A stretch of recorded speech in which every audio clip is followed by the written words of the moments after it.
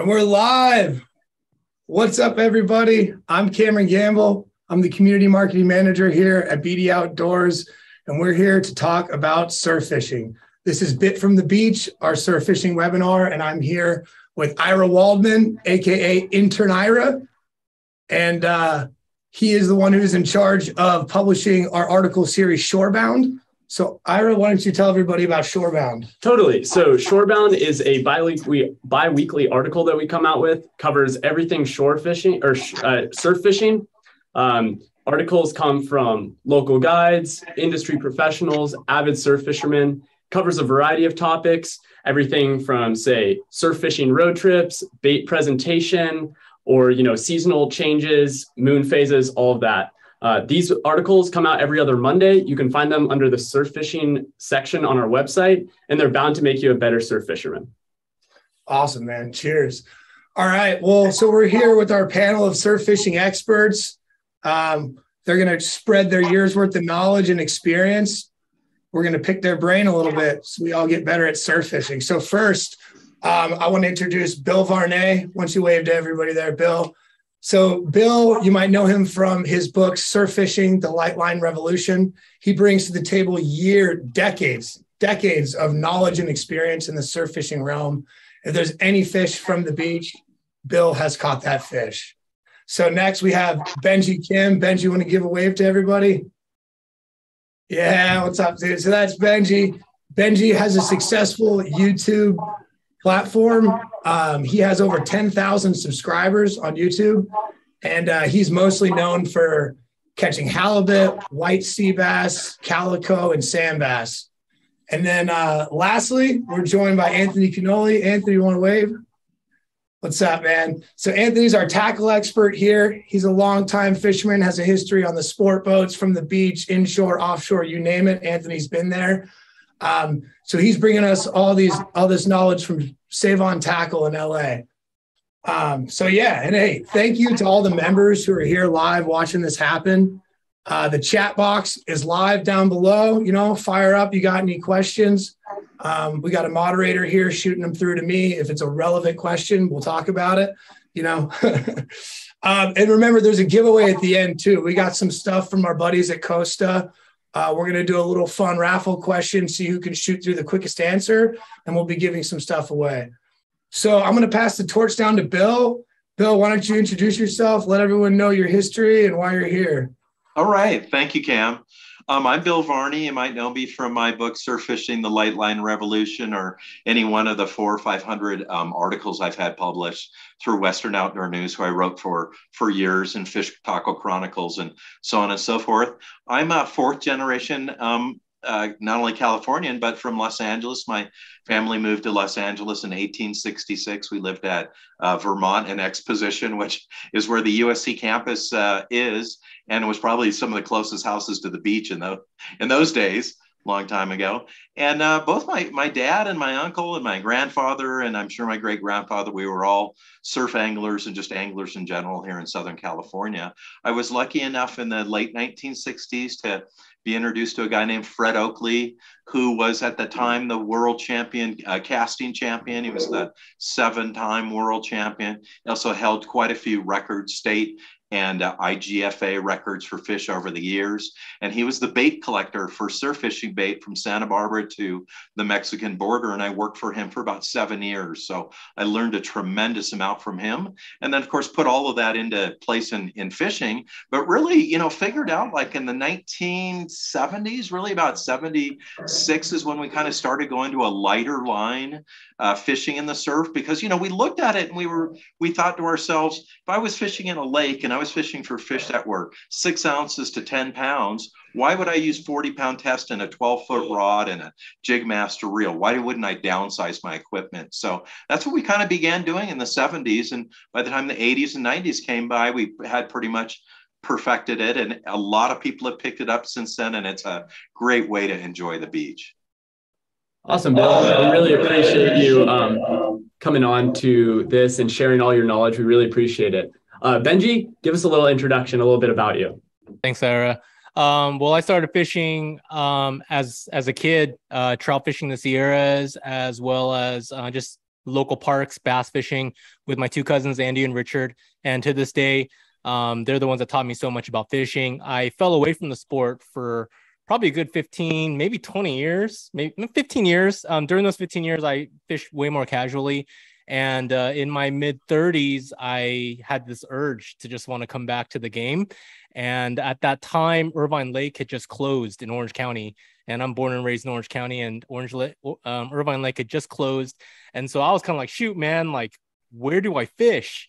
And it just hit me like my uncle used to fish the surf when we were kids. And I'm like, dude, the beach is all around us. So I walked into a local taco shop, saw Bill's book, picked it up. And that was really, that book, I really love the idea of light line surf fishing. That was really new to me. And it was a really cool concept of fishing, like basically trout style, if you want, from the surf. And so that kind of laid the foundation for my addiction.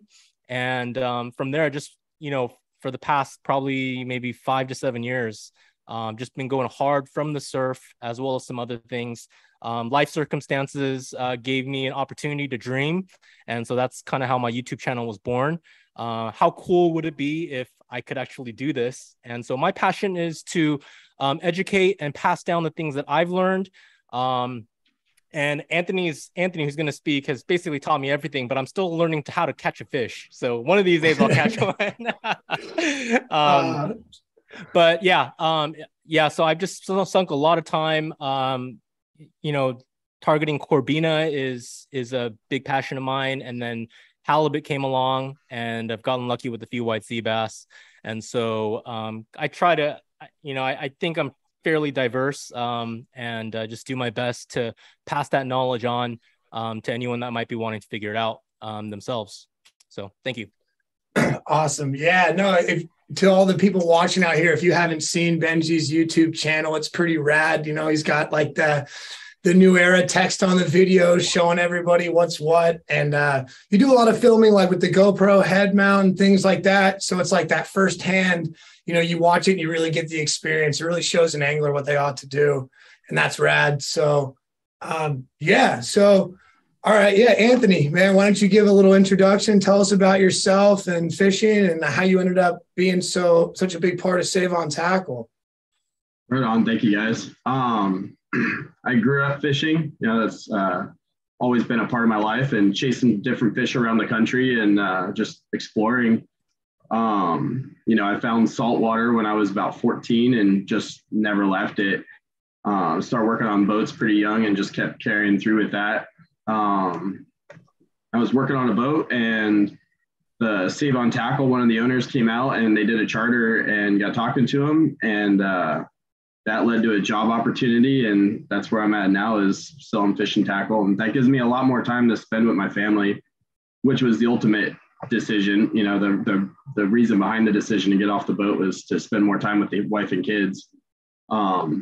But it's pretty cool. I'm still involved in the industry. I still get to kind of follow my passion and chase different types of fish around, and help people follow their passion and find their own fish, which is pretty cool. Awesome, man. Yeah, that's rad how the sport fishing community is like that, right? You meet certain people, and I'm in a similar situation. That's why I'm here at BD. Same thing. I was on the sport boats and stuff like that, and eventually it led me here. It's the same thing. I'm in the industry, but spending time with the girlfriend and cat. Awesome, man. Well, I'm super stoked you guys are here. I was stoked you guys are here. So to everyone watching, we're going to talk about 4 main things today. We're going to go through the ideal rod and reel to fish from the surf. We're going to talk about rigging. What's the best styles? What's the best way to rig? We're going to talk about bait, mainly where to find it, what to find, how to look for it, how to treat it once you have it, and then, maybe even where to buy it if you're looking for something frozen or from a shop. And then we're going to round it out with finding fish from the beach. Probably one of the most important steps is once you get to the beach, you don't just want to toss a line out right in front of you. You need to be strategic and find a place that there's going to be fish. And there are a lot of keys in the elements that are going to tell us where they're going to be. So, let's just start off right away. Yeah. So our first segment is going to be the tackle segment. So Anthony, this is start to kind of direct at you just because you have experience in a tackle shop, but let's go over rod, length, power, action, everything you look for, maybe materials, brands, any recommendations, and then also reel size, line, corrosion resistance, everything that you think is important when choosing the best rod and reel line for the beach. Absolutely. One of the things that you want to look at or, communicate when you're shopping is what you guys want to catch. If you guys want to go target that light line stuff for Corbina and perch and croaker, just let us know, because we're going to recommend like a 9-foot rod, probably something rated 6 to 12, a nice soft tip, so we're not pulling a lot of hooks and they're not feeling that pressure when they're mouthing that bait. If you're going to go throw a Lucky Craft all day or a hard metal jig or something like that, and you just want to cast all day, we can definitely go shorter. Like a 7.5 or even an 8-foot rod are more than fine for launching those hard baits out there. And just doing the repetitive casting and walking, it's a little less cumbersome than the 9-foot rods. And we'll be looking for something like a medium heavy, something appropriate for a jerk bait or a treble hook.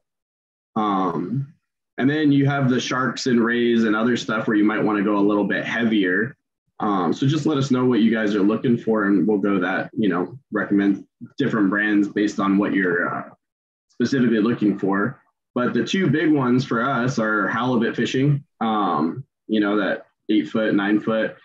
The Phoenix Feather is one of my favorite because it's so lightweight, and pairing that up with a 3,000 size reel, so you have a lot of line capacity. The reels that I've been recommending a lot of are the Daiwa Fuego. Bang for your buck right now, it's definitely the number one on the market. It's a $100 reel that's mag sealed. That's pretty incredible. There's nobody else offering anything close to that. So just for longevity and functionality and taking it to the surf where it's going to get beat up really, really aggressively because of all the salt content and sand content in that environment we're fishing. And we've all had that moment where you get a big halibut coming up and it flops off right at the surf line. Half the time you drop your rod and go try to catch that thing. So there's a good chance your gear is going to be in the sand at some point or submerged in the salt water at some point. So definitely that's the reel I recommend for longevity and just overall performance. It's super lightweight. Couldn't be happier with having an offering in that price point. But at the same time, it's a $100 reel. It's not a cheap reel. There's plenty of other options. Just when you get to those other options, they might not last as long. So you might be replacing a reel a little more frequently. So you'll spend the money over the course of a couple of years, or you just invest in the one reel and it becomes your baby for quite a while. For the perch and the Corbina and the croaker, if you like having your own designated setup, the Phoenix Trifecta Light 903 has been just a standout in that category. Great sensitive tips, super lightweight. Pairing that up with a 2,500 sized reel, really hard to beat. Again, the Trifecta Light with that Daiwa Fuego, that's one hell of a combo. If you're not a Daiwa guy, you want to go, there's definitely some other options. You've got the Shimano Nasi. That's another $100 reel. It's going to hold up pretty well in salt water. But I recommend holding the two of them side by side, playing with them, and I think everybody will probably come to the same conclusion, but you'll be able to find a reel that kind of fits your budget. Some rods that stand out as like really good, newer rods to the market. Akuma's hit it pretty hard with those Rockaway rods. Really nice offering. Price point's very aggressive. Sub $200, Penn came out with the new Carnage surf rod. They specifically made that for the perch and Corbina. So definitely another cool rod to keep your eyes open for if you're looking for something a little bit more friendly on the budget. And then the ultimate, probably one of the classics. It's been around for probably the longest in SoCal as a surf rod. The 9-foot Claris. You go get yourself a 9-foot Claris. I don't know anybody that started surf fishing and, probably hasn't played with one of those or been recommended one of those. They're $50, $60 rod now. Great action. It's just a long salmon rod. We're looking for. If you're looking at specific rods, that we're using salmon rods, 9 foot, really soft tips, light action, rated 6 to 12, and that's that Claris is hard to beat for the price. But when you get to that feather, or the Phoenix Trifecta Light, you really quickly realize you jumped up into a Cadillac setup, super lightweight and incredible backbone. Benjie could probably attest to some of the quality of fish he's pulled in on that rod. Is just seems to be able to handle quite a bit more than what it's rated for.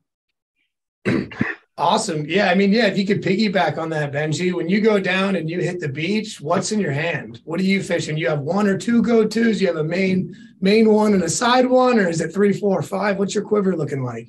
Got a couple different things in the quiver, but I'd say when it comes down to the 2 rods that I use for the different kinds of applications, actually for halibut and sea bass, which is kind of big game hunting, I actually use the 903, the Phoenix Trifecta Light 903. I love that rod. It's rated medium light. And like Anthony said, I mean, he hit it on the head. And Anthony's the one that introduced me to that rod. So all credit to him for showing me that rod. But it's a finesse rod. Like he said, it's rated 6 to 12, medium light. But the backbone, I mean, I've caught a 32-inch halibut, and that was on the Trifecta Light 903, a 32-inch white sea bass on the 903. And I had 0 issues with bringing in those fish with that rod. And so, yeah, I mean, that's the first one that I'm going to have. And then when I'm sight fishing Corbina, which is the other thing that I love to do from the SoCal Surf, I have the Phoenix Trifecta Light. I'm a Phoenix Trifecta fanboy, the 802L. And so it's the 8-foot light, and that one's rated 4 to 10. And just significantly lighter. I could probably go lighter than that. I've been toying around with taking some like trout rods out there, like the Elixir or Dragonfly or something, you know. But you know, flipping out into like 6 inches of water for Corbina, you know, the 8-foot TRL is the one I go with. So those are the 2 that I use the most from the surf, depending on the application, whether it's halibut or Corbina. Yeah. Awesome. I mean, yeah. And then, well, Bill, so if anyone watching probably doesn't know this, but I actually was up in Santa Barbara last week, and Bill and I fished for a little bit together. And Bill, you were there for what, 3 or 4 days? And I think I spotted 10 to 15 rods in the back of your car. So how are you picking and choosing when you're driving those things in? You know, it seemed like you fished the same one the both days we fished. Yeah. Well, you know, it is an addiction. I've got to keep my eyes on the car. You know, I would definitely agree with Anthony. And if you could see there, I was taking notes on some of Anthony's suggestions. You know, in the surf fishing world, rod wise, because there's, other than the rods that I make or my rod maker makes, these custom rods, there are no real surf fishing rods out there. And so we look for a salmon steelhead rod. Really, those steelhead rods are really what have been the backbone of surf fishing for the last probably 20 years or so. And then as far as the reels are concerned, those are all really good reels. It's always really good in the surf to recognize that you don't want to spend $2,000 on a Stella and drop it in the sand. So it's better to have a $100 reel or a $75 reel or a $50 reel. Shimano makes a couple of good reels for the surf. The Sienna and the Sedona are good. One of my very favorites, which is right here next to me, I can't live without it, is the Penn Battle 2. That's a really good reel for the surf because it's also sealed in the bottom. They were actually the first manufacturer of fishing reels to seal, get away from the clam shape and seal the bottom of it. And then there's a few custom made rods out there. Our rods that we have custom made, the blank is made by Seeker, and Seeker purchased the mandrels, which are the let's see, how would you explain that? They are the form that's used for making rods. They purchased those from cousins who had manufactured my surf rods for several years there before they went out of business. So there's a lot of really good tackle available, and there's a lot of really good tackle available inexpensively. You can get a really nice setup for less than $150 that if you take care of it by just rinsing it off, and I use a old cotton sock and dry my rod and reel off after I'm done for the day, it'll last you quite a while. It's really a very affordable sport that way. Awesome. Yeah, I think that's great. I think that's honestly why we're here, right? Because surf fishing is becoming more and more popular in Southern California, because to go out on a sport boat, it breaks the bank, you know? Yes. So walking down to the beach with, you know, some light line and a rod and reel, it's a one-time purchase. You're digging up some sand crabs, and next thing you know, you're bit. So yeah, that's awesome. Absolutely. I mean, I think it's like probably the epitome of like the great introduction to Southern California fishing. You know, you really don't need much. You don't need that many lures even, because you can go forage for whatever bait you need. Because likely whatever bait you find at your feet will be the best for that beach you're fishing, which is great. Yeah. And so, yeah, a real simple setup works fine. And that's kind of what I really enjoy about it. It can be so simple and really a great introduction to a lot of people. Yeah. Well, yeah, awesome. So, I mean, I see us already segmenting into our next rigging segment, and we're already talking about baits. So, you know what we're going to do, guys? We're going to go ahead and we're going to take a minute commercial break, and then we'll come back and we'll start the rigging segment. We'll see you in a minute.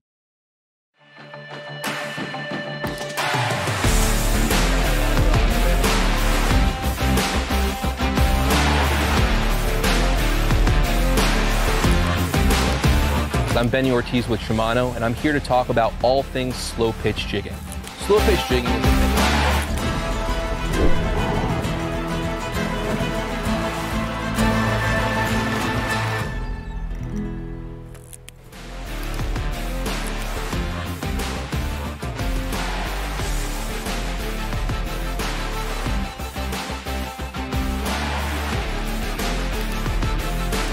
We are a sustainable seafood company specializing specifically in local products caught by my family. San Diego Bay is year-round fisheries. Visit BDOutdoors.com to check out all of our premium featured content and much more. What's up, guys? We're back. It's only been a minute. You missed us already. All right. So we're going to talk about rigging, right? So there's all sorts of different kind of rigs you can do. But there's a couple staples that are really going to increase your chances of landing your desired fish. So one thing Ira can touch on definitely about Shorebound, our article series, has talked about one thing you shouldn't really do is be tying knots on the beach, right? When you're at home, what do you want to do before you leave? Absolutely. So in a lot of these articles that we go into, we talk preparations for the beach. And a really important thing, I mean, tying 4-pound, tying 6-pound, I've tried to do it on the beach. Your leaders are blowing away. You know, you're dealing with such light stuff. It really makes sense to do it at home, do it on a leaderboard, something like that. It really helps. And that's what a lot of these articles are great for, you know, those little tips and tricks that can just make your day on the water so much better. So Bill, do you want to start us off here with some of your kind of the best tips for rigging and what you like to use? Absolutely. So going back just really quickly to what you said, it's very important to tie your leaders in particular at home. You know, turn on your favorite fishing show or Survivor or The Housewives of Beverly Hills, whatever you enjoy watching. Sit under a good light, put on some glasses if you need them, and tie, let's say, 6 to 12 leaders. I put those leaders on either a little piece of cardboard and put a little slit on the top, and they slide right around there and clip them on there. Or I have some leader holders. You guys carry them there at Save On Tackle in Santa Fe Springs.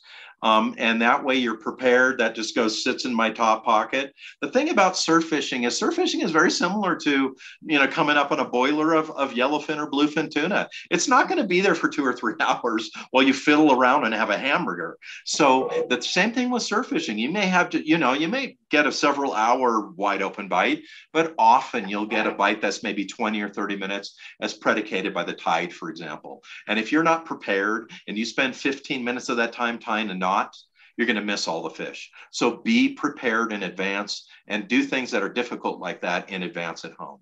So in surf fishing, I generally use 2 different rigs. The rig that I use probably 90% of the time, the most common rig, would be the Carolina rig. And the Carolina rig is a very simple rig. It's made up of a sliding sinker, a bead, a swivel, anywhere from, let's say, 8 to 24 inches of leader material, which you can't see, right? Because it's invisible. And then a hook. I use a couple of different styles of hooks or sizes of hooks. But here are the rules to remember when you're setting up your Carolina rig.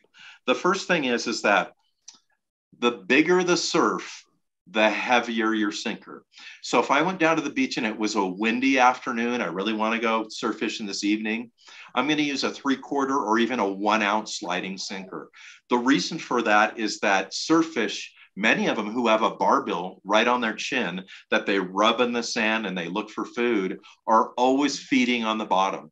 If my sinker is too light, my bait is way up here above the bottom. It's not down where the fish are feeding. They'll never find it. So I always want to err on the side of a heavier sinker than too light. If I was to fish on a day where it's really windy or the current's strong or the surf is big, I'd use 3/4 ounce or an ounce. If I was to go fishing in November and it's really calm, we have Santa Ana conditions, the surf is like 1 to 2 foot, I might use as little as 1/4 ounce. So that's the sliding sinker. Below that, I use a bead. I use a 6mm bead, usually plastic. You can use glass ones if you want.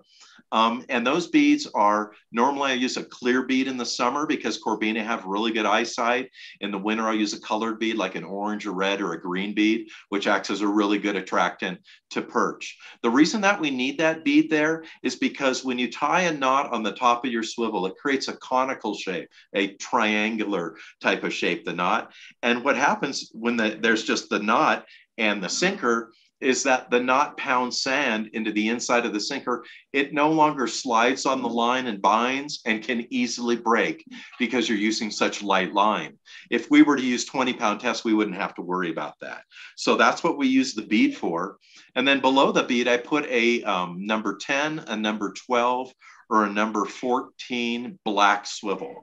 I always use black rather than chrome plated, zinc plated, or a new brass one, because if that's laying down in the sand, and you know how at the beach it's foggy and then it's sunny and it's foggy and it's sunny, every time that sun comes out, if this is laying on the sand, it beats down on it and it shines up through the water.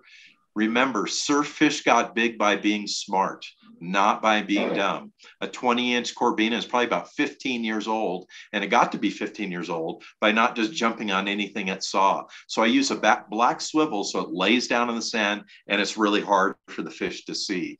When it comes to our leader, I use 6-pound fluorocarbon. And the reason I always use fluorocarbon is not because, or only because they tell us it's invisible, but primarily because it's abrasion resistant.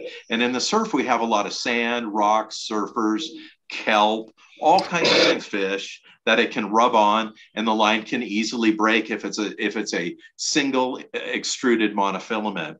Whereas the fluorocarbon is a woven line and it's much greater abrasion resistance. The rule for the leader is that the bigger the surf, the shorter your leader. You don't want to have a long leader and your bait's way up here if the surf is big. If the surf's really small and I go once again in November or October, Santa Ana conditions, I could fish as long as a 36-inch leader. And I would want a longer leader there because it's more stealth that way. But if the surf is bigger, the water is turbid or difficult to see through, a shorter leader all the way down to 8 to 12 inches. And then the last thing that I use is a hook. And that's probably one of the biggest mistakes I see in surf fishing is the hooks that people use. You know, a number 2 hook is the same size roughly for a to use an anchovy or sardine on as a number 2 hook we'd use in the surf. But the difference between the two is the thickness of the shaft and of the hook itself. So I like to use there's 2 types of hooks I like to use in the surf. One is the Gamakatsu 50409, the split shot drop shot hook, very thin wire, very sharp, perfectly J-shaped. You never want an offset hook because once you bait it, your bait will spin on that hook underwater and not be natural. So you want a perfect J-shape. The Gamakatsu makes those. They're super duper sharp. And I'll use a number 1 for my biggest bait, probably 80% of the time a number 2 or a number 4 for a grub or a smaller bait. And then another really good hook is these Owner Mosquito light hooks. They have like a little yellow box on them and it says light here because they make a regular Owner Mosquito and the Mosquito light. They both work well, but these lights are much thinner and very, very sharp. And they're both inexpensive hooks. I pick up several packs of them in 1, 2, and 4, and that's everything you're going to need for the surf.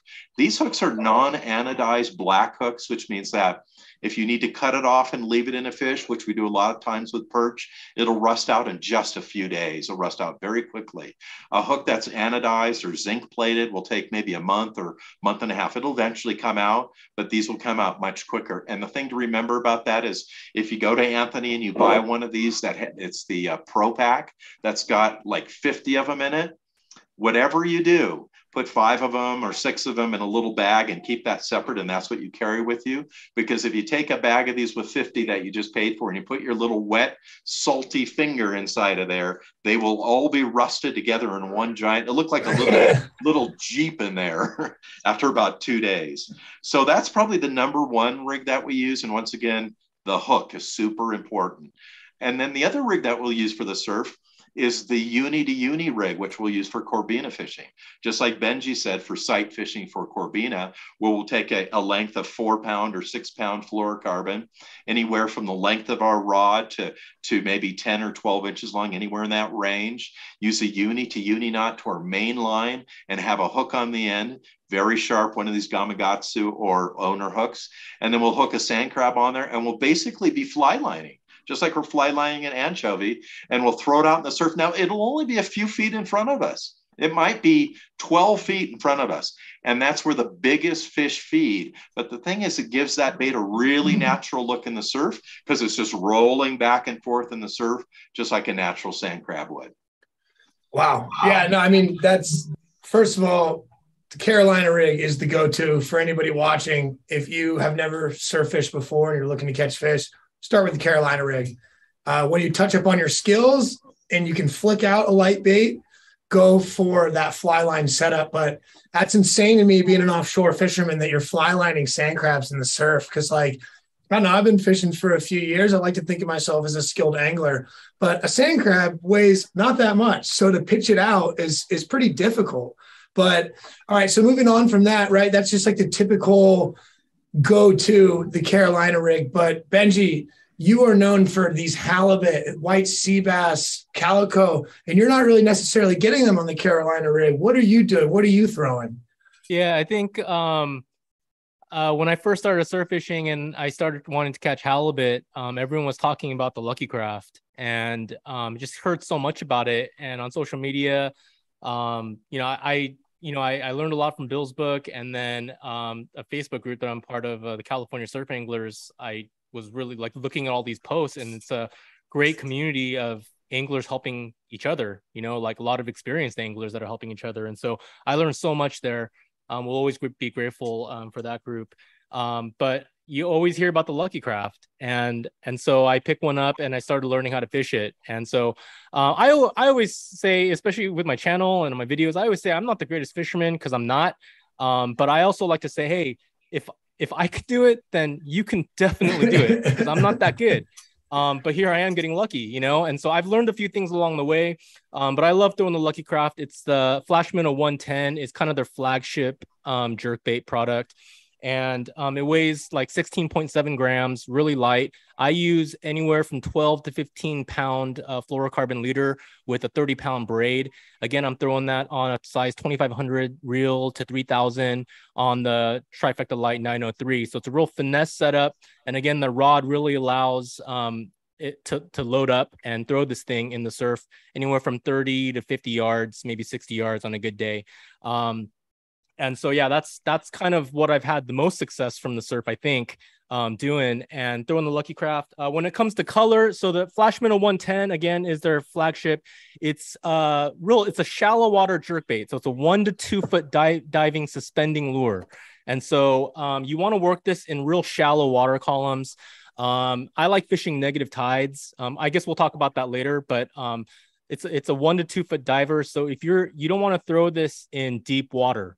You want to fish shallow troughs, small holes, because the halibut are bottom, they're going to be on the bottom. So you want to get it into their face. It's not rocket science. You swim it past their face, they might bite it, and so this is the 115, and this is a 3 to 5 foot diver, and it's not suspending, it's a sinking lure. And so the 110 and the 115 is all you're really going to need from the surf for throwing the Lucky Craft. And so, deeper water, throw the 115, Shallow water, throw the 110. And I don't know if we're talking about techniques or whatnot. We could probably talk for hours in terms of, it's real. It's like, it's one of those things where it's like simple, but not easy. And when I was first really getting into this thing, I was at Save on Tackle before Anthony even knew who I was. And I promise you, he doesn't remember the conversation, but he was super kind to me. A noob asking for, how do you fish this thing? The slower, the better. Slow roll, I think like on the East Coast and stuff, faster seems to be better. But on the West Coast, halibut fishing, the slower you can roll this thing. And again, the rod's real important because it's going to allow you to feel the vibrations of the lure. So the slower you can fish this thing while it has its tight wobble, the better the chances of you getting bit. And for me, like, the slow roll works. I like to, again, I'm fishing water that's, knee deep. And so for me, and with a lot of rocks and a lot of reefs, heavy structure. So I jerk my rod tip up on a cadence of 1, 2, 1, with pauses in between, and just slow roll it in. And a lot of times they'll hit it on the pause, and a lot of times they'll hit it on the jerk. But it's just experimenting and figuring out what they want that day. Color wise, anything bait fish pattern. This is the best selling color of all time for Lucky Craft. It's the metallic sardine. It's just a sardine, and a sardine or the infamous cherry berry. This is the 115, but they have this in the 110 too. Pearl, white, halibut seem to really like the white pattern, and then the pink bottom. Something about that pink, man. So in my opinion, if you just had to buy two, get those two. And there's a lot of new fancy colors out there, but Awesome. No, that's great. Hey, Anthony, I mean, being so big in Save On and stuff, I'm sure a lot of our viewers are wondering, how expensive are these Lucky Crafts? Are they hard to find? And are there any other jigs that are close, or any other lures that are close? Or is this like, Lucky Craft, we're giving them a good shout out right now? Absolutely. Lucky Crafts are fairly easy to find. When I got certain colors are definitely harder to find. So when you see them, it's always good to grab one. I know Benjie sometimes comes in, and even though he has 100 sitting on the wall behind him there, he'll still grab one occasionally. But when he sees I get restocked on specific colors, but really, I mean, they're the best. And for what we do out here, that slow roll cadence, that tungsten bead they have in there, they just really are one of the best producing baits we have for a jerk bait. There are other jerk baits. I do recommend them. But the Lucky Craft's definitely one of my favorite for the saltwater application. Just that slow roll. Some jerk baits do really good with the twitch pause cadence. But that Lucky Craft with the slow roll, they just really have that dialed in. The 115 I like, it's okay, but the 110 really is the one you want in your arsenal. Benjie thinks I don't remember that, but it's hard to forget that 100-question interview I had trying to sell him one Lucky Craft for $20. But the two colors, I mean, natural bait fish and that white, they're the two best. I usually recommend the MS anchovy, but that metallic sardine is incredible. And then crocodiles and castmasters, if for most of the guys that know me that come in, if you're going to fish somewhere that you haven't fished before, you're fishing somewhere that's pretty rocky and there's some good structure around, take a $6, $7, $8 crocodile and cast it out there. You can wind that pretty slow across the bottom, put a single hook on it, and you're less likely to lose that bait while you're learning the structure, and you'll feel that bait dinging off of the structure. And there's the reef, it's about 50 yards in front of me. Maybe don't throw your Lucky Craft onto that reef and lose it, So that's a big thing for me, is it's an expensive bait at $20 for a single jerk bait, but there's definitely ways to preserve that bait. And there's definitely some affordable options like a Castmaster or crocodile that you can use to learn the area and not sacrifice that $20 jerk bait. So make the investment, but also have some options that you can use to learn the structure around your spot.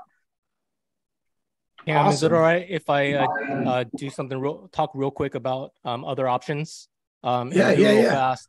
For halibut and bass fishermen that are fishing, The Texas rig, especially for fishing heavy kelp, heavy structure, or it's super, a lot of salad in the water, a lot of seaweed in the water, and it makes it real difficult to throw the hard bait with the exposed trebles. The Texas rig is definitely something that everyone should maybe consider having in their arsenal for those kind of days, or just flat out just catching fish. A paddle tail, 4 to 5 inch, a 4/0 hook with a 1/2 ounce bullet head. That's something that seems to work really, really well. Just want to throw that out there. And then the drop shot rig, 1 ounce torpedo, and you can make it weedless if you want, and a fluke style bait. So you have the torpedo sinker on the bottom, and then you have your fluke style. This is a Z-Man jerk shad, and I like it because it's scented, but zoom flukes, doesn't really matter, 4 inches. And I have this rigged weedless, and the drop shot is definitely, especially if you're newer to halibut fishing, it might be, in my opinion, the easiest way to start catching halibut. So just want to throw those two out there as well. Yeah, no, awesome. Always glad for more inclusion. Awesome. Well, so we've gone through the rigging segment here, guys. We're going to snap out to another quick minute break, and then we're going to come back with the bait segment. So we'll see you guys in another minute.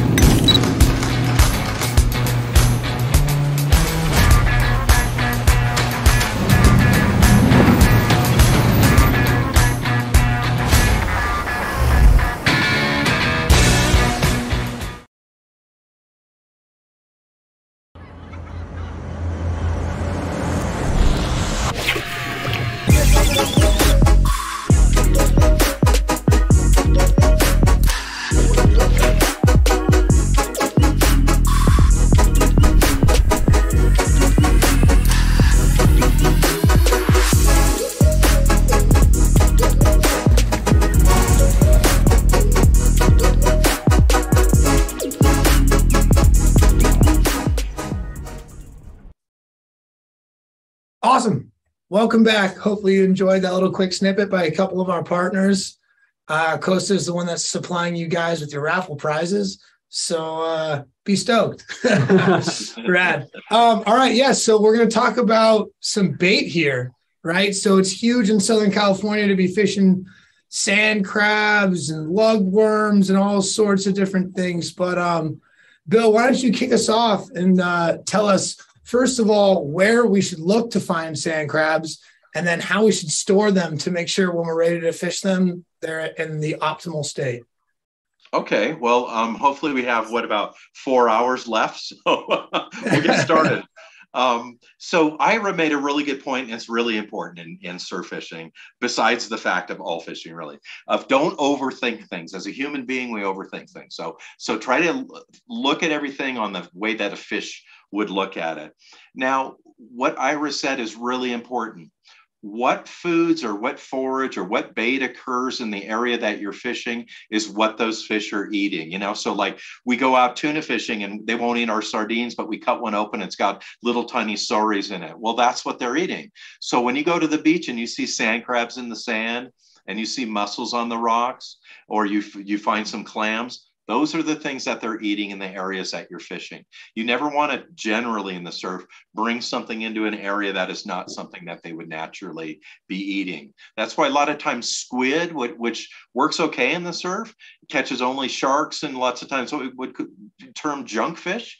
It's because it's not what is predominantly occurring naturally in that area. So sand crabs, for example, in Southern California, there's about 3 kinds of sand crabs in the world. Sand crabs are all over the place. I found sand crabs in Aruba, Venezuela.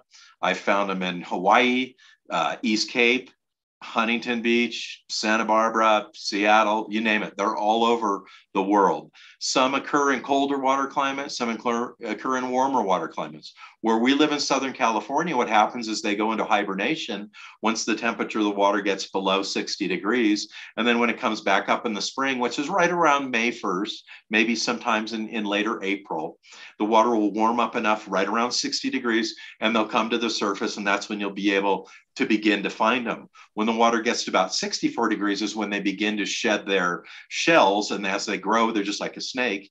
They shed their shell to grow another shell to grow bigger, and so on and so forth. So in the beginning of the summer, you'll normally find them at the high tide mark at many beaches. A good thing to look for is, of course, birds in the general area pecking around in the sand, looking for them and feeding on them. And then as the summer goes on, they'll be all across the beach. They'll be up by the high tide mark, and at minus tide, you'll see them out on the sandbars out there, and they'll create a bed that might be the size of the hood of a car, and there'll be literally tens of thousands of them there, and they'll be pretty much feeding and foraging on whatever plankton and so forth there is there, and then creating their eggs and then having babies and moving on. If I was to want to look for sand crabs all year long, and once again, they probably work best in the April, May, June, July, August period of time. But if I want to get them all year long, I just go under any one of California's piers, and almost all of the piers, you can find them underneath there, because as the waves wrap around the piling underneath the pier, it deposits soft sand, silty sand behind those pilings, which makes it very easy for the crabs to dig into. And then the pilings themselves hold their food that they forage upon. So first place I'd always look is underneath piers. I'd normally go at high tide, try to look at my tide chart and find peak high tides and collect them at that time.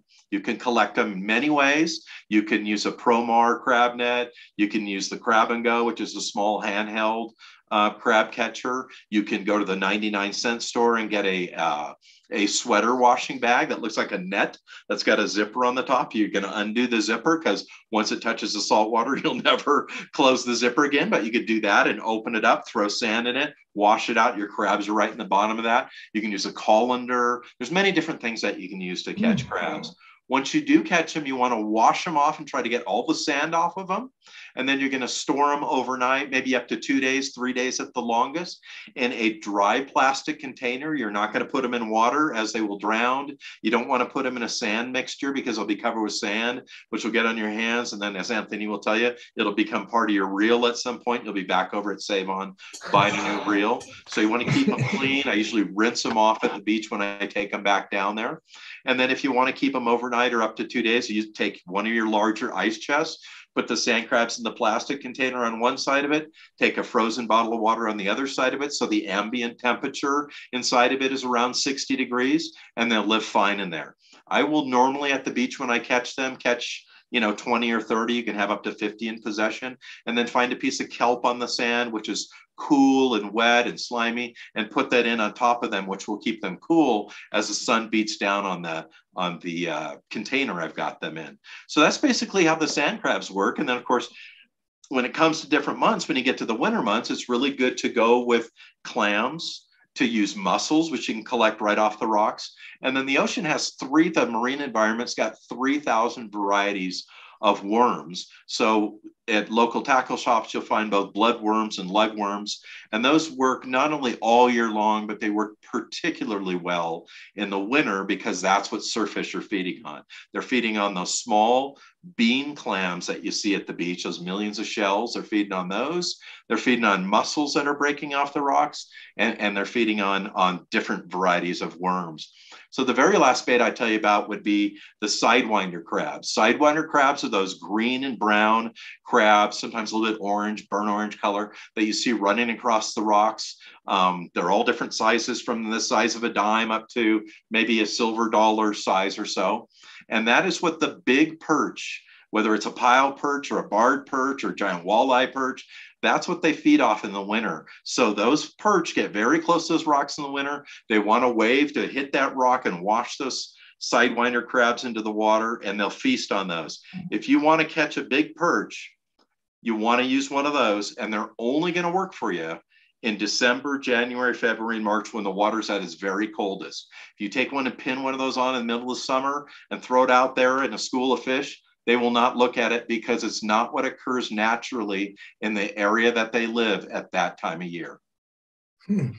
Awesome. All right. So here we are, right? We're looking for bait. We're on the beach, we're looking, but also you can go to tackle stores and buy frozen bait, right? So Anthony, give us maybe a little bit of insight to what you can fish that comes from a freezer that prevents you from actually looking for your own bait. If you want to go to the store and buy something frozen, what are you recommending? First, even before the bait, I would highly recommend having a pack of Berkeley Gulp camo sandworms in your bag at all times.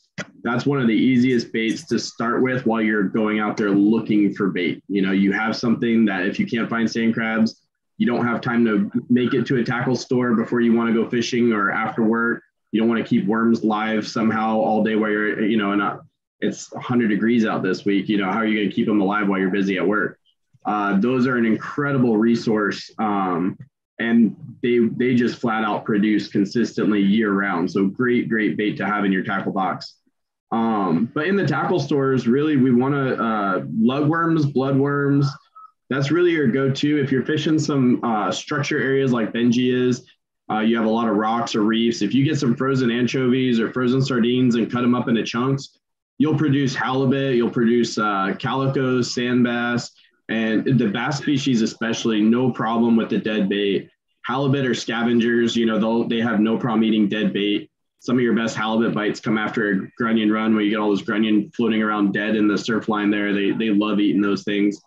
So that's some good options, your sardines, anchovies, and, you know, the bloodworms, lugworms, if you want to have some stuff prepped. On the sand crab thing, real quick, if they come in contact with fresh water, they die very, very rapidly. And whether it's condensation from a frozen water bottle you're using to keep them cool or whatever. So anytime you put those things and you want to keep them alive for a couple of days, make sure they just don't come in contact with fresh water at all. That's a huge thing. Interesting. I used to commercial fish them back east. Back there, there's no limit. So, I mean, I'd fill up 60 quart coolers to supply tackle shops in one night. And you put a frozen milk jug in there or something, and that whole batch is dead in hours. Wow. That's crazy. Well, that's crazy. You just brought up the gulp baits because one of our guests here, Reno, had asked if Berkeley gulp sand crabs or any of those similar type baits would work if you can't find any crabs on the beach. And you're referencing something very similar, right? Like having the camo, what would you say, the camo worm? The camo sandworm. They make they make like a little 3-inch camo sandworm. Very effective. Benjie has some there. He has the longer ones. They make some shorter ones pre-cut. They come in a little Ziploc bag. Awesome. This the ones Bill has there. They have bloodworms, camo sandworms. Keep these things in your bag at all times. When I take a tiny little satchel bag down, the same bag that Bill has in his hand there is great because they don't go bad. It takes a long time to go bad. You have to leave them open basically. There's some oil on them. It's a nice strong scent. I just take those, Carolina rig them, and gently sweep them across the bottom. I don't wind, I just sweep and then wind the slack in. But just what an effective bait. Yeah, I mean, it must be effective if 2 of our 3 guests get up the second you mention it and they have them sitting in the back of the room they're in. Yeah, Jesus, that's what I'm talking about, boys. That's rad. Yeah, for sure. Yeah, absolutely. That should be a given in your tackle box. Awesome. All right, so we got a question from Marks TV and Cyber Jake. I honestly think Ira can answer this one. How big of sand crabs are we looking for? Okay, so when you see us 2 screwing down on the beach, just like digging, trying to find stuff, you'll find the great big ones. And those just really don't work from what we found. So it's really I like to think the ones that I like to use are probably the size of the nail on your thumb. Like, I think that's generally a good size. I come from like a background in freshwater swim bait fishing. And so my thought process is always big bait, big fish. It doesn't really work in the surf because you'll find the great big sand crabs, and as fun as they are to look at, they're not that effective. So my general rule of thumb is size of the nail, but what do you guys think? Definitely, if you can't find the big ones, use 2 or 3 small ones at one time on there. But if you can find something that's maybe 3/4 of an inch long, that's the sweet spot right there. Those bigger Corbina I found have definitely, they key in on those larger ones. But if you can't find the bigger ones, put 2 or 3 small ones on. Yeah. Just to piggyback on there too. I don't throw the Carolina rig for casting structure so much. When I'm not halibut fishing, I sight fish Corbina in like 6 inches of water. For me, I'm looking for the biggest stinking crab I can find. And that's my go-to. Oh, that's great to know, because we've never had luck on the great big ones. I don't know. I find in those bigger ones, maybe because, I mean, as Bill pointed out last weekend, I was fishing the wrong hook. So now that they got the Gamakatsu right size hook, maybe I would feel it, but I like to have the barb pushing right next to where those eggs are. And I find out with those bigger ones, the eggs are getting eaten off and I'm winding in my bait and my crab's missing legs and eggs, but the crab is still fully intact. But all right, guys. So we're already going to be a little bit over time here, which is totally cool. If all you guys watching are willing to hang out for a little bit extra, we're willing to talk about it. But we're going to go ahead and cut to another commercial here. One more minute. We're going to come back. We're going to talk finding fish at the beach. I see a ton of questions from you guys, and I would love to answer every single one of them. Adam, I'm going to answer your one right now with some information Bill gave me the other day. Whatever knot you can tie the best, tie it. It doesn't matter with this light line. You don't need to be bobbing and weaving, trying a bunch of different knots. Connection knot, uni to uni. And then for me, I'm an offshore dude. I'm San Diego Jam. 4-pound test, 140-pound test, San Diego Jam. So we're going to go ahead and cut to commercial for one more minute, and we'll come back and we'll talk about where we look for fish on the beach.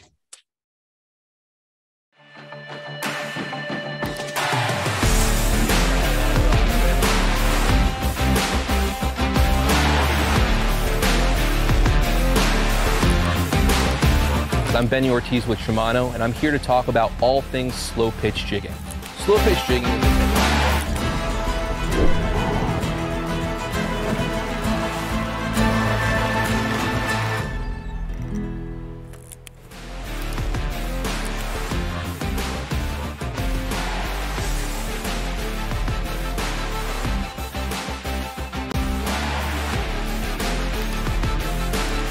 We are a sustainable seafood company specializing specifically in local products caught by my family. San Diego Bay's year-round fisheries. Visit BDOutdoors.com to check out all of our premium featured content and much more. All right, guys, we're back. We're excited. We love how this is going so far. Everyone's really engaged. Really some valuable information that's being shared. I'm enjoying it because I know the next time I go to the beach, I'm going to have a better shot at catching fish. So that moves us right into our next segment, which will be finding fish at the beach. Benjie, do you want to start this off? What do you look for when you go to the beach? Is it structure? Is it birds? Is it, current? Where do you look to find fish? Yeah, when I see birds, but they drive me crazy, man. But structure can be anything. It can be reefs. It can be a small little cut in the sand. The most subtle little cut in the sand can be structure. It doesn't have to be a huge hole. But yeah, I'm primarily looking for holes. And honestly, like in layman's terms, if you're walking along the beach and during a lull period, just look for dark spots in the water that you can cast into. That's like the simplest way I can put it. But yeah, looking for structure. I think it's true that like 90% of the fish is probably like in 5% of the water. You really got to look for the holes. I like fishing a lot of reefs. So reef systems, if you go on Google Earth or Google Maps and you can do satellite view, go down there and do your homework and research.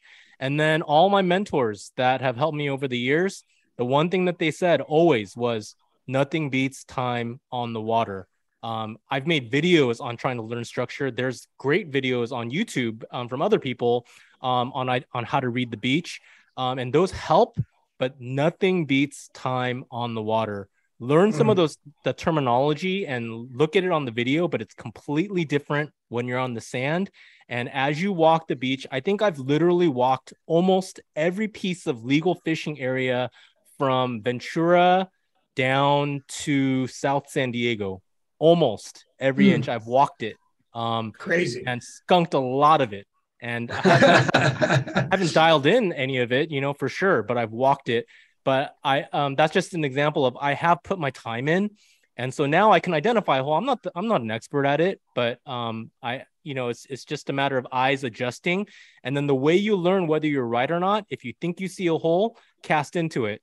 And within the first 3 casts, if you get bit, then you were right. If you're wrong, if you don't get bit, you might have been right or wrong, but you just move on. I'm a mobile fisherman. I walk. I make 3 to 5 casts and I move. We could talk for hours on that. That's my 2 cents.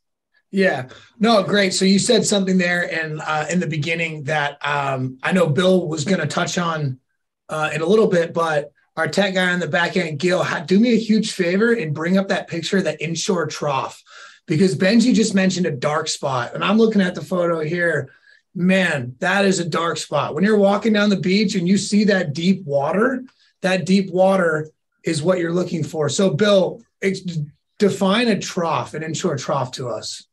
Okay, well, of course, the troughs are created by crashing waves. Generally, we have an outside trough and a very inshore trough. The inshore trough is caused by at high tide. And what happens there is the wave just breaks and it just digs out the bottom.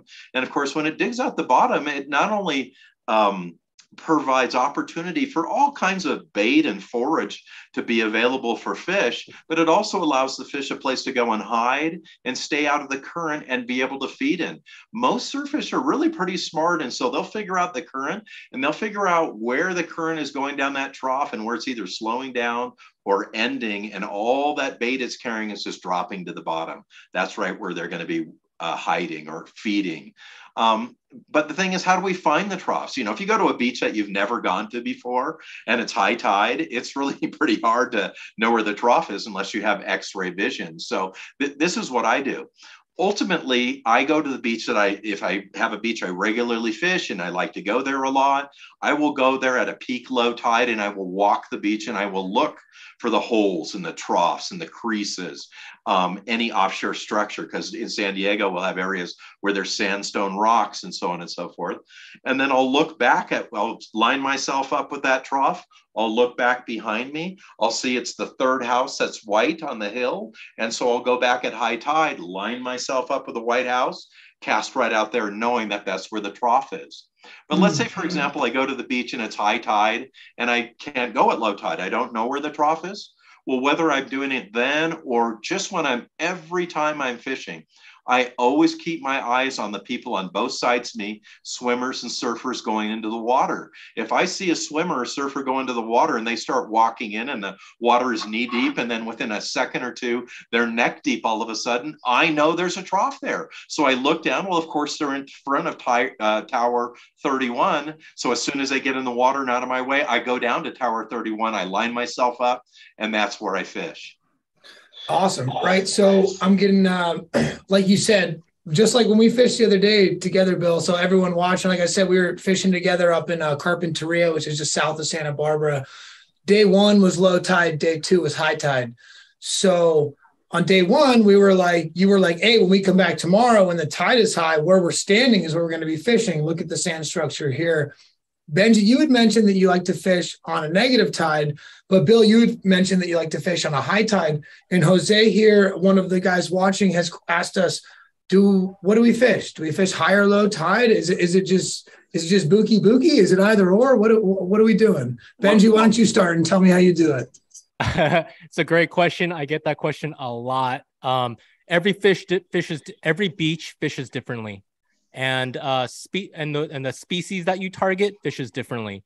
So certain beaches, I fish negative tides. I love a -1 to -2 tide if I can find it.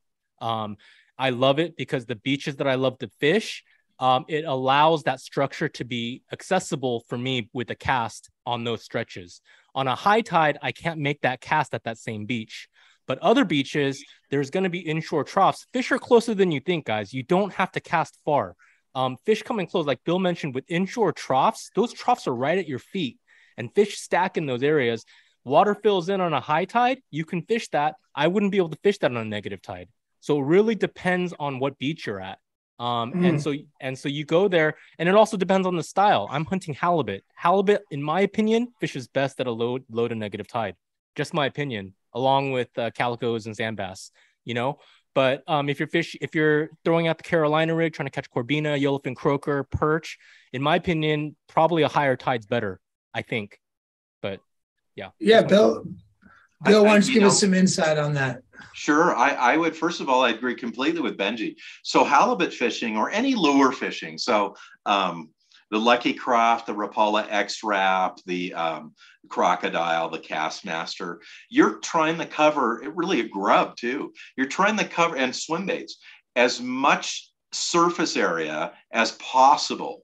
Like when we're Corbina fishing or perch fishing, they're right in front of us. They're like 15 feet in front of us. We're not trying to cover. Like if we cast as far as we can with our rod, 90% of our reeling in will be no bites because they're right in front of us. But if we're halibut fishing or we're sea bass fishing or we're calico or sand bass, we're looking for structure. Much of that structure is offshore. At a minus tide, not only does it decrease the size of the surf in most cases, but it gives you the ability to reach things you could not reach at high tide and cover all of that extra surface area. So if I was fishing, for example, halibut fishing, I'd be fishing at peak high tide or peak low tide just because there's so little water movement, but I'd probably have much more luck, especially on undredged beaches that are natural at a minus tide or a low tide, because I can cover so much territory. Like Benjie will tell you about times where he'll go out where there's a jetty, and because it's a minus tide, he has the ability to get in front and cast around the end of the jetty, something he wouldn't be able to reach at really any other time. So it depends on the beach. It depends on what you're fishing for. But let's say you're fishing bait, for example, you're fishing for different croaker, Corbina, spotfin, yellowfin, the variety of perch and all that.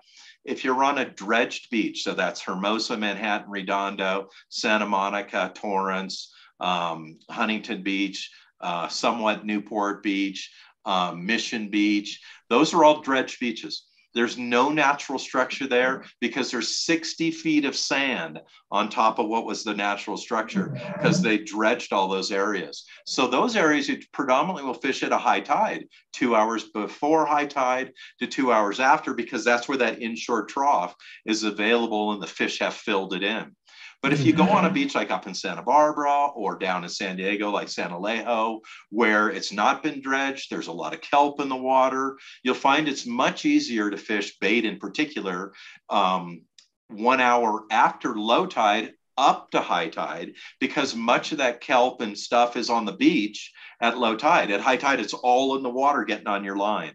So if I was to fish at the beach in, let's say, San Alejo, South Carlsbad State Beach, I'd fish at 1 hour after low tide up to high tide. If I was to fish Hermosa, Manhattan, Redondo, somewhere where the beach has been dredged and you walk out in the sand and it's 200 yards wide, which is not the way it was naturally, I would fish 2 hours before high tide to 2 hours after. Okay. Interesting. All right. So, I mean, we're on the back nine here, guys. We're about to do the giveaway, but honestly, a question had come through earlier from Kay Wiggins asking about Corbina crashing the shore and feeding. And I thought that was hilarious because last weekend when Bill and I were fishing together, I was blowing it. I was missing so many bites because I'm an offshore fisherman. I'm used to letting my Dorado, my yellowtail, my tuna eat the bait, give it a second before I put it in gear and scream biter. But in surf fishing, it's different, right? Bill, can you explain to me, like in like a minute, what you were telling me and the other people last weekend about them crushing it in their throat and spitting out the bait and how important it is to get that first bite set? Absolutely. All surf fish feed the same way, whether they're perch or I mean, the exception would be halibut, but perch and croaker, is that they inhale their food, they crush it in the back of their throat, they spit the pieces out, and they eat the individual pieces. So if you've ever thrown out a sand crab and you get a bite or two and you don't get the fish and you reel it in and there's no legs and there's no eggs, but your hook is still in the crab, you think to yourself, how do they do that? They have a knife and fork and they cut around. No, they're crushing it, they're spitting the pieces out, eating all those little legs and stuff, and then the one piece that's got your hook in it, they're not eating that. So as soon as you feel a bite in surf fishing, when you're using bait, you want to be tight to your sinker, and you always want to reel down and lift your rod up. No swinging of your rod, just reeling down to make sure it's tight. That hook will roll in its mouth and you'll have it. Awesome. Well, cheers, guys. I hope everyone's enjoyed this. So I'm going to shoot out a little question here. And the first person to answer this correctly is going to win a backpack from Costa, which is perfect for surf fishing. I got the same model. I use it on a daily. You're going to win 2 hats and a pair of Reef Ton Pro sunglasses. All right. So this is hilarious. The question for all of our users out there, we have a moderator in the next room. The first person to say the correct answer is going to get this whole prize pack. The question is, name the only beach in San Diego that you can fish butt naked. Only beach in San Diego that you can fish with 2 rods. All right. Awesome, guys. We are so stoked to have had everyone here. Bill, Benjie, Anthony, I'm so happy you took the time out of your busy schedules to help us get this kicked off. If you guys want to learn more and more and more about surf fishing, check out Bill's informational website, fishthesurf.com.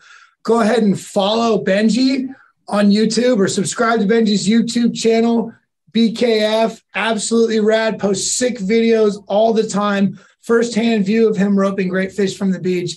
And if you want the right tackle, the correct tackle, and you actually want to hook and land some of these great fish, go visit Anthony at Save on Tackle. Absolutely. So yeah. How shorebound? What's going on? So if you guys enjoyed the stuff we talked about today, you want to learn more, you want to go more in depth. I work to publish a lot of Bill's work on BD Outdoors. Go to our homepage under the fishing section. The last option there on that drop-down menu is surf fishing.